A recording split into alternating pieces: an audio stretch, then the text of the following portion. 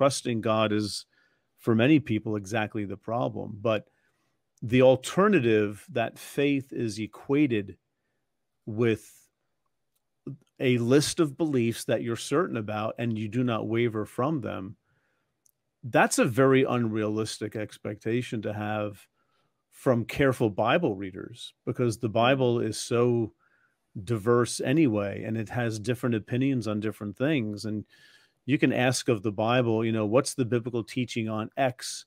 And it's like, well, it depends on where you're reading. And these authors clearly disagree with each other. So, this biblically based sense of certainty, I don't think the Bible gives us certainty. I think it gives us a sort of a quilt of beliefs, or, just a diverse set of religious expressions that span over 1,000 years.